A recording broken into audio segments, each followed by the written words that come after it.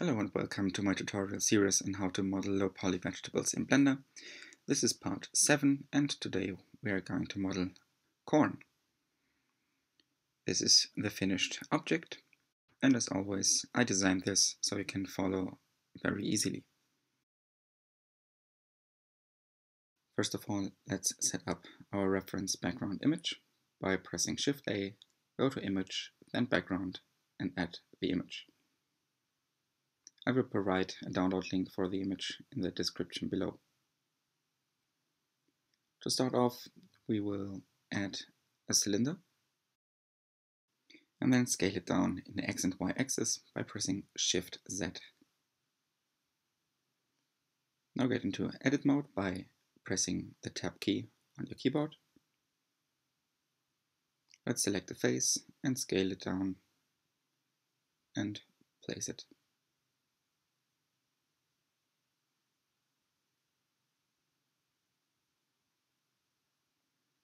Now to even out our mesh, we can insert some loop cuts by pressing Command and R, and by scrolling the middle mouse scroll wheel, you can set the amount of cuts. Now enable the proportional editing tool by pressing this button, pressing the O key on your keyboard, and start scaling some of the loop cuts up.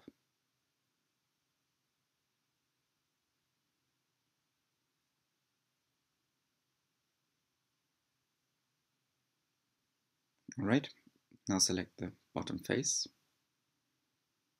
and press E to extrude in the Z axis by pressing Z and scale it down to create this rounded shape here.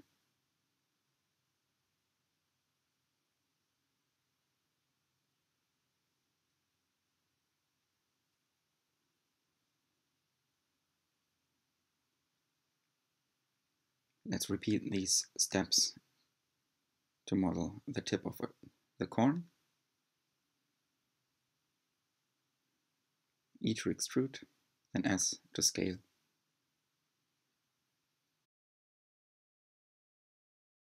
Make sure to check your model in different views. For example, this top face here is a bit off-centered, so we can grab it by pressing the G button and then place it with the mouse.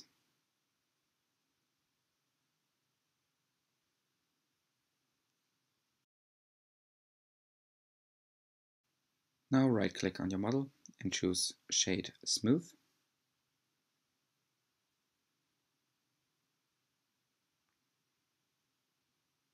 And I'm not very satisfied with the tip here, so let's change it a bit.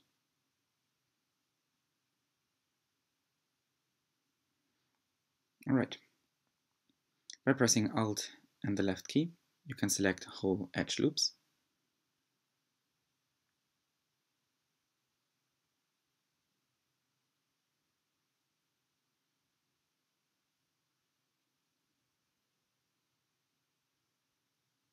And you can work on this geometry a bit more until you're satisfied with it.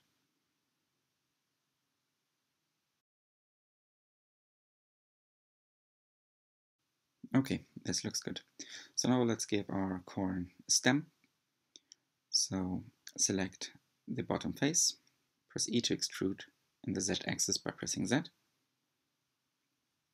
and E to extrude again.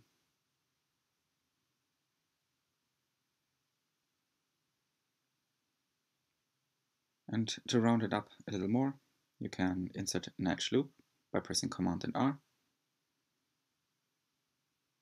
And by scaling it up, this portion of the object looks fine now.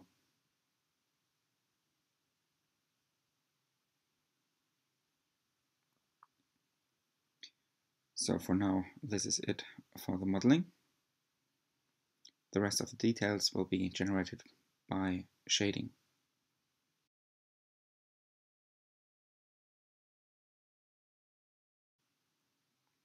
So in Texture Paint tab,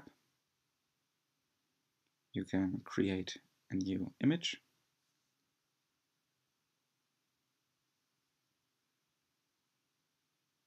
Let's do this here.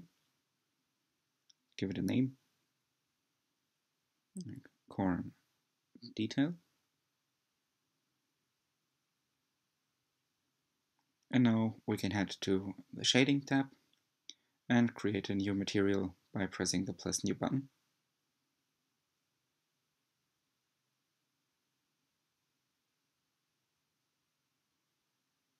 To see what we are working with, we can add an image texture node by pressing Shift A and go to Texture and Image Texture.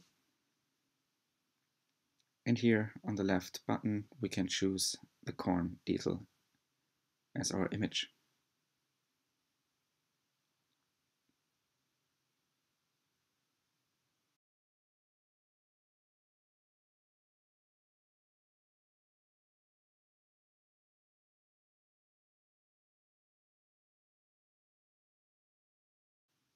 Now we have to UV unwrap our model. So select some of the edges.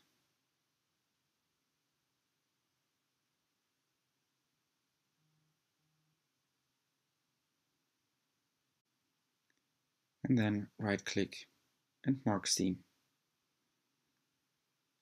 Now press the U key and click on Unwrap. And we have unwrapped our model. So mainly we want to use this texture as our bump information. So add a bump node by pressing Shift A, then go to Vector, then Bump, and plug it into the normal slot of your shader. Take your image texture and plug it into the height of your bump map. And as you can see, we're good to go. With the help of a color ramp, we can now define the way these details will be displayed. And keep in mind, the higher your value, the higher the bump on your model. So everything that is black will be further down, everything that is white will be up.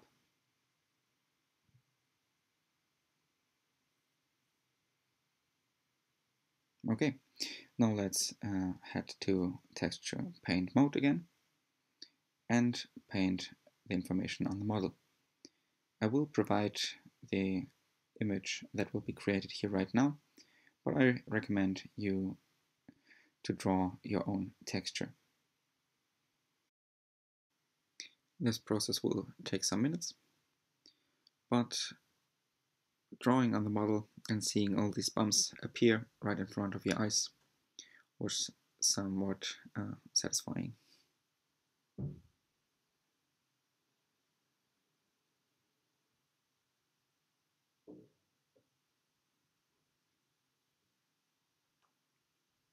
Okay, now here it is.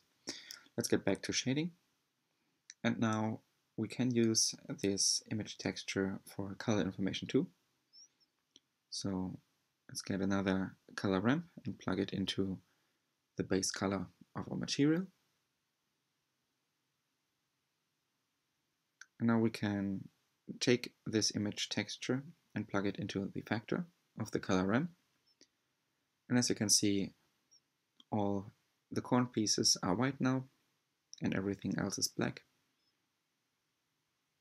And if we choose like a light orange here and a darker here,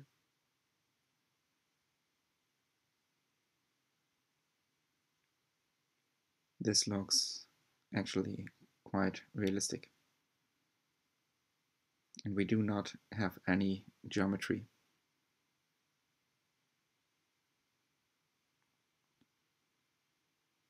And for a final touch, let's add some leaves to the corn. Add a plane by pressing Shift A, go to Mesh and Plane. Rotate it by pressing R. And then scale it into place. Add some loop cuts to it by pressing Command and R.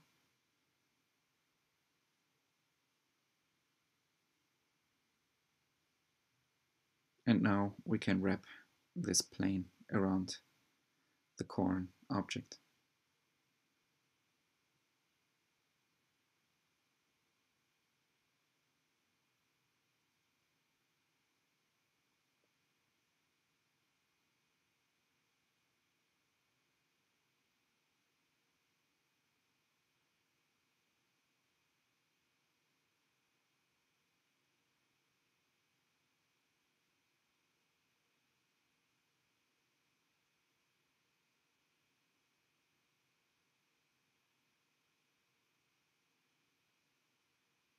So when you're happy with it, just grab it in the Z-axis by pressing G, then Z. And then you can extrude it in the Z-axis by pressing E, then Z. Adjust some of the vertices.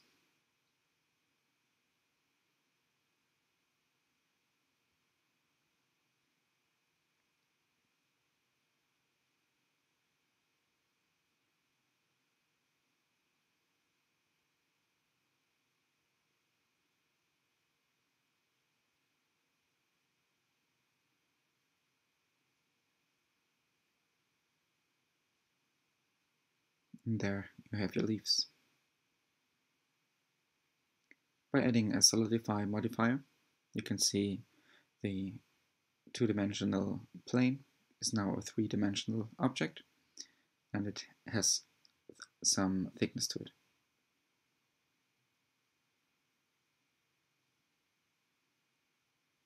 Now we can take these bottom vertices here, and by scaling them down, we can hide the loose end within the corn stem.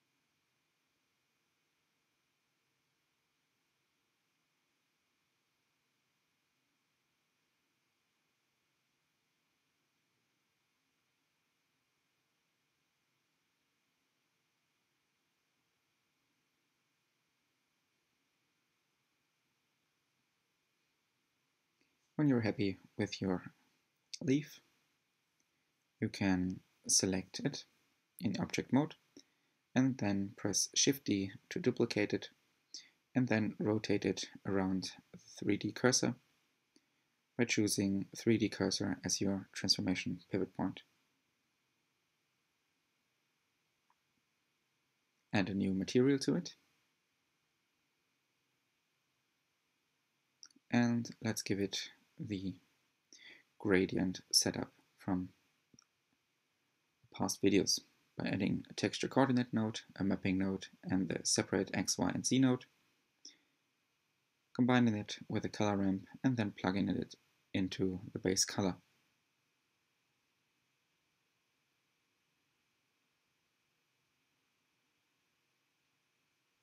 Now you can tweak the color ramp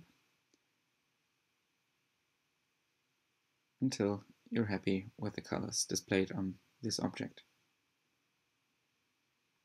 Now let's add an image texture node for some detail. And here we can use the stripes PNG that we used earlier in some of the other videos. Add a bump node and plug it into the normal, and then connect the image texture to the height input of the bump node. And as you can see, the stripes are now displayed on the leaves. And with this step, we have finished modeling our corn.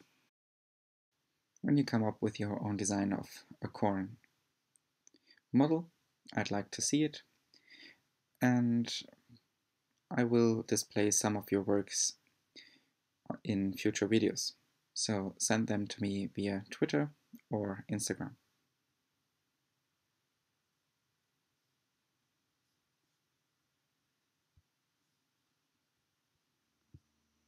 If you're new to the channel, make sure to subscribe and click on the notification button to keep yourself updated on new videos and tutorials. Thanks for watching and have fun creating.